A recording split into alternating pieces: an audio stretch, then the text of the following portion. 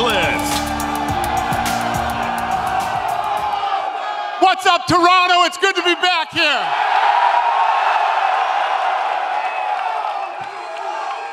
So let me start this off by thanking you. First of all, gate, $7.6 million US, 18,100 sold out, highest grossing arena gate in history, and the highest gate ever for Canada in an arena. Thank you, Canada.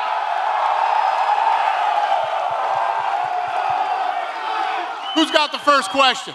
This is a question for the champion, Sean Strickland. Sean, you know, you said a lot of things about Canada, but coming in here to that ovation, what does it feel like to be a hero to these people? You know, man, now let me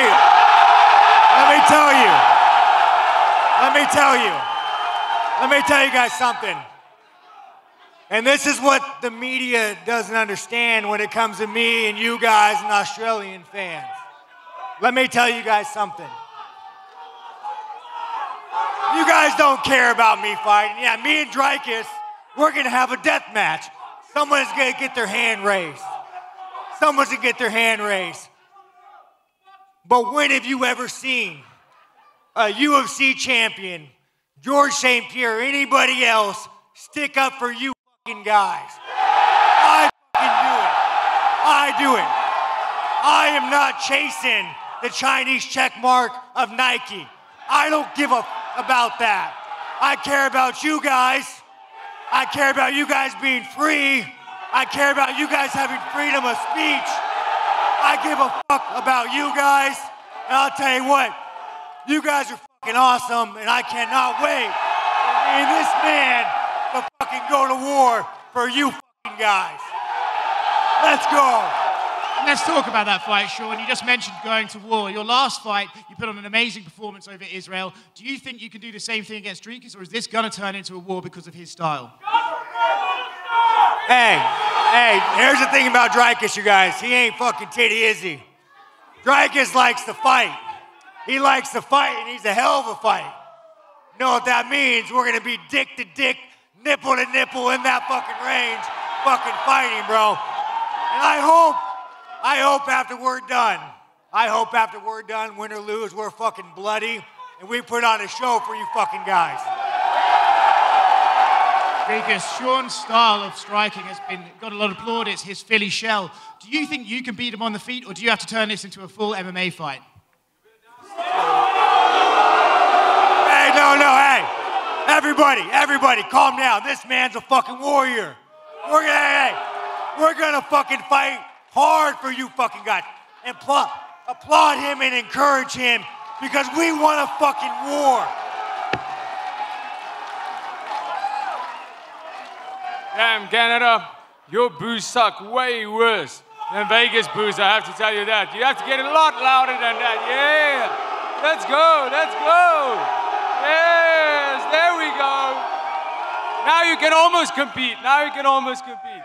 But to answer your question, listen, this is a fight where anybody who knows fighting knows this fight will be one hell of a fight. Is this fight going the distance?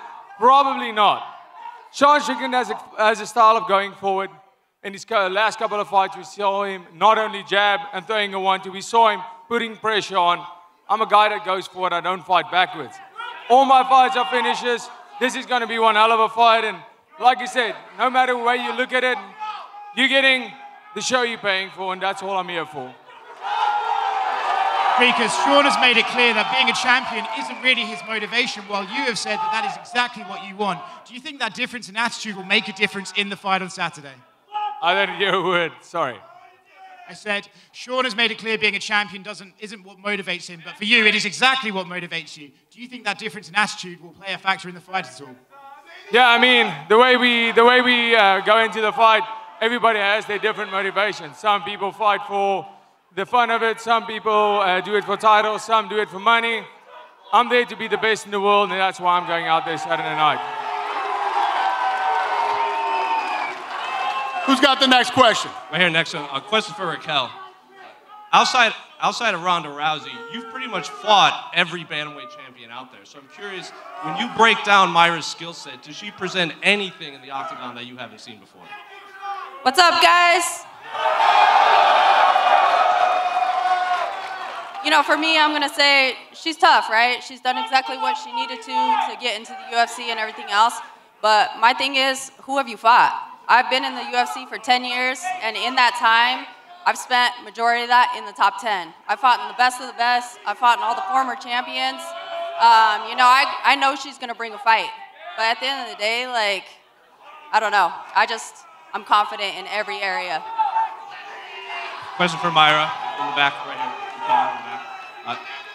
Yesterday, you said that maybe on paper fans weren't excited for this fight because they want to see you fight Juliana. Raquel seemed to take issue with that and said the only reason they want to see that fight is because you guys yap a lot. So I'm curious, what's your response to that? Ontem você falou, Mayra, que no papel essa luta talvez não era tão interessante, que o pessoal queria ver você lutando contra a Juliana. A Raquel não gostou muito disso e falou algumas coisas. E agora, você acha que de repente criou um clima para criar uma luta?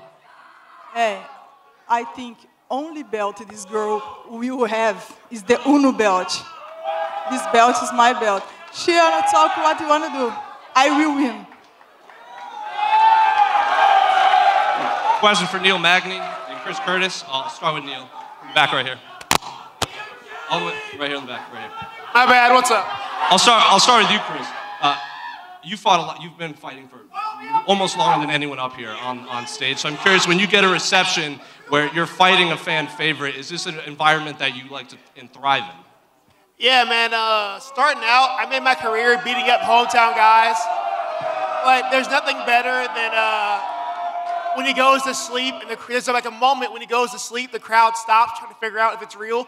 Like, he'll get up, right? Like, he's not getting up. It's over. So I've done this for 15 years. I'll do it for however long more I can. Regardless, man, he's a hometown guy. I love Canada. I fought here so many times. Like, I shit you not, guys. I've said 1,000 times for the last 5-6 years. I was #1 ranked guy in Canada for like 7 years, oddly enough. But I consider this my backyard, man. This is my home away from home. Canada's always been good to me. I've never had anything but love here. I just want to fight for you guys. So I don't blame you guys for backing him. Back your boy. I respect you. You know, I respect you for doing it. You back your own, but I'm going to put on a fight for you regardless. Similar question for Neil. You fought Argentinians in Argentina. You fought Irishmen in Boston. You fought Brazilians in Brazil. So is this an environment that you thrive in, having to fight the hometown boy here in Toronto? Yeah, it doesn't bother me at all. I mean, I'm just a man on a mission. You send me anywhere in this world, I find a way to get the job done. So coming out here to Canada, going to overseas, wherever you send me, I find a way to get it done. Finally, questions for both Mike and Marc-Andre. Mike, I'll start with you. Obviously, you're the Toronto favorite here. Is there a message you have to the crowd here that they're all tuning in to watch you? Hey, I don't know what the hell you just said. I love you guys, man. Thank you guys for coming out. I want to make you guys proud. I want to represent you guys well. I want you to turn on the TV, watch me fight, and say, that's our boy. He represents us well. I'm so fucking proud to be representing us. I can't wait to get to Scotiabank Arena. I've been living here my whole life. I live down the street. It's been the ACC for me my whole life. I grew up going to this arena. I love this city, man. I made a career out of finishing guys, and I'm going to keep that going on Saturday night. That answered the question. Similar question for Marc-Andre. What does it mean to be fighting here in Canada again?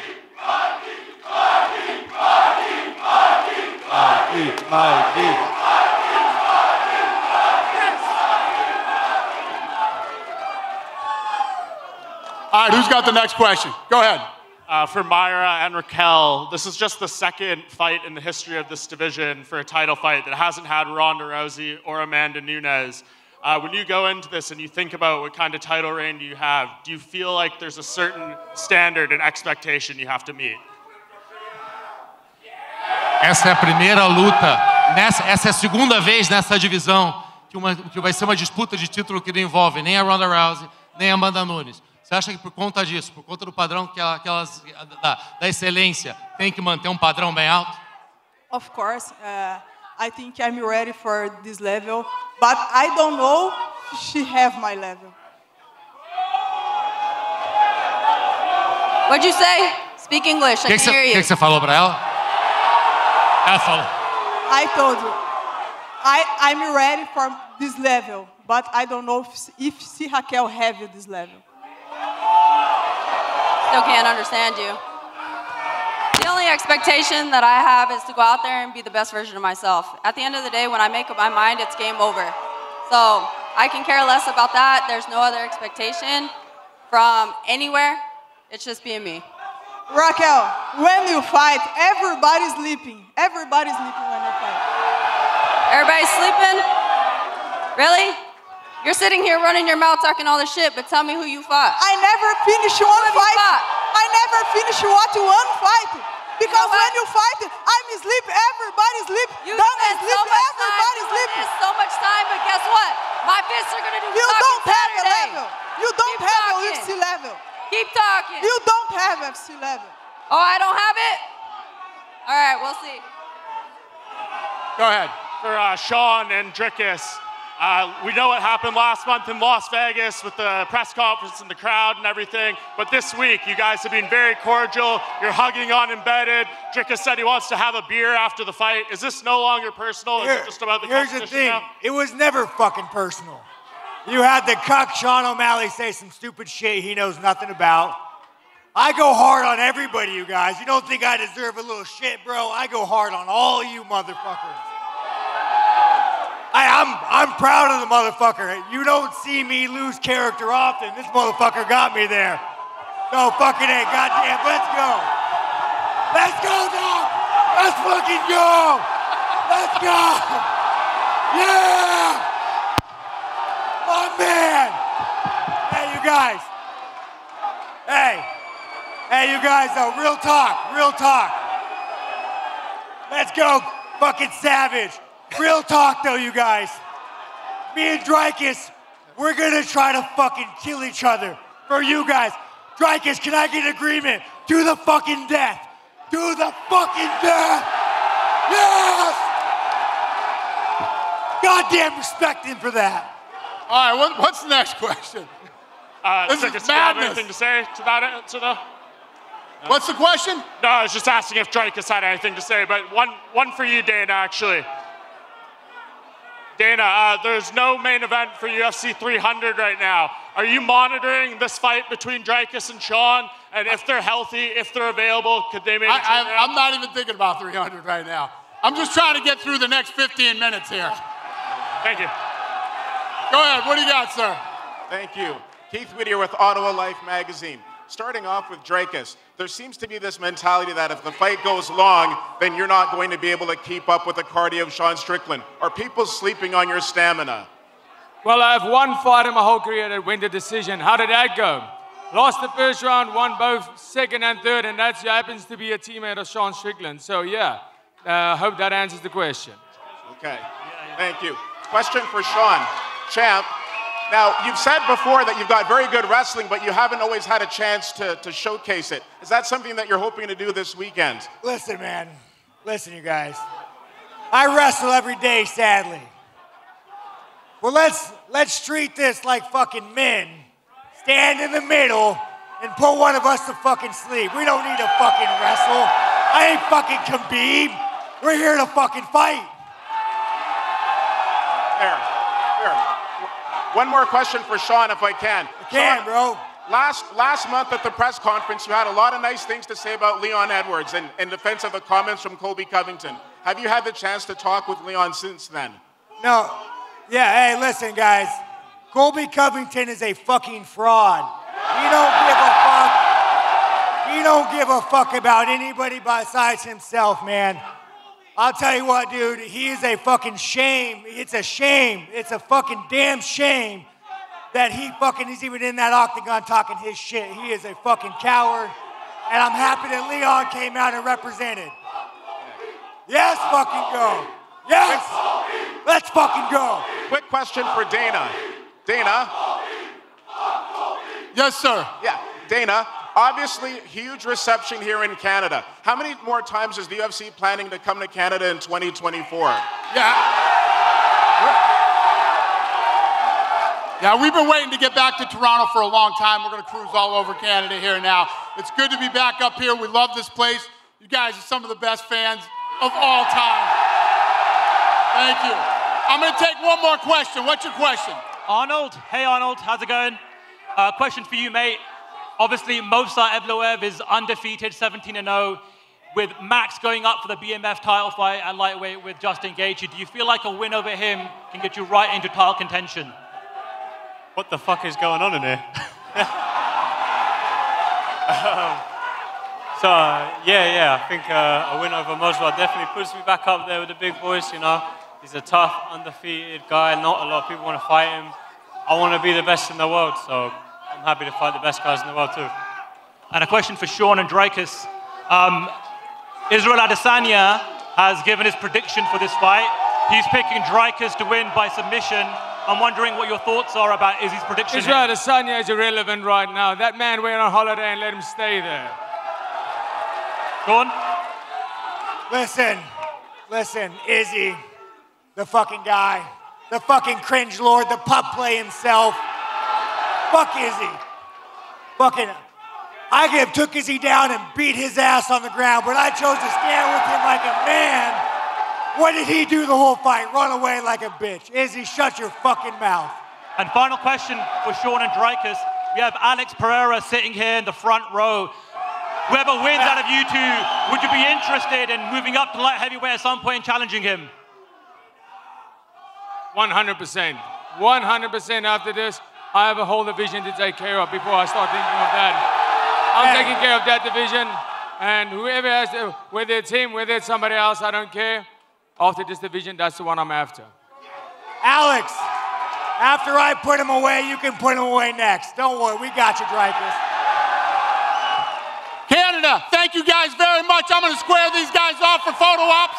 We'll see you at the weigh-in.